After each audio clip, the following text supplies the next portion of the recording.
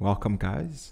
Today we are going to resolve the 214-794-4309 error in Task Scheduler. There's two main reasons why this error does come up. The first one is that your file path is too long. So I'm going to try and shorten the file path.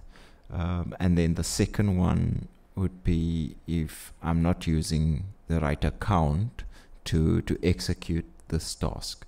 So let's see, let's start with the file path.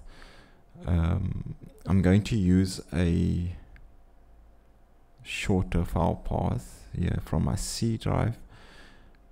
Let's see, okay, I'm going to try and save it now.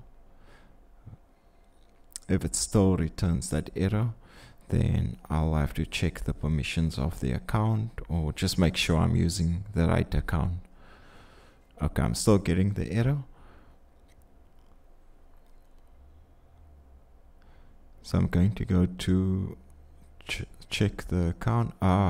It's using a local account. I want to use a domain account. So I'm going to search that account now. There we go. That's the right account. I'm selecting it. Select OK. Let me just double check on some other things. It should now no longer return the error.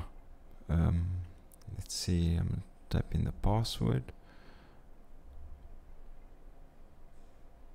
There you go. Hope you enjoyed. See you in the next one. Take care.